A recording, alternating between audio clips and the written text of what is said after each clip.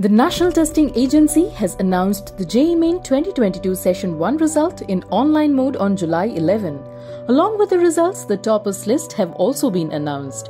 We hope you all must have scored a good percentile in JEE Main Session 1, and to know your college admission chances based on your JEE Main rank, home state, caste, gender, etc., you can use the JEE Main College Predictor.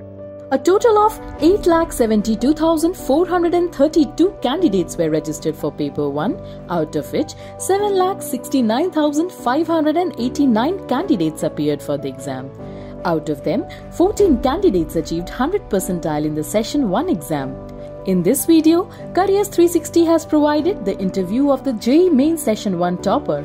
Watch this video to know their journey from being a JEE aspirant to be among the toppers.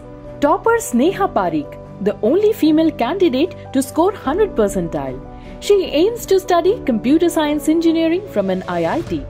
She has now started her preparation for the JEE Advanced exam.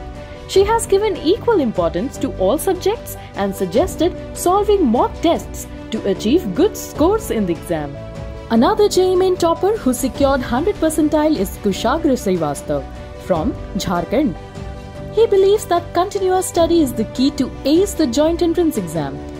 His aim is to pursue computer science engineering from IIT Bombay and suggested studying at least 6 to 7 hours daily to crack the JEE Main exam. Check the list of JEE Main Session 1 toppers on your screen.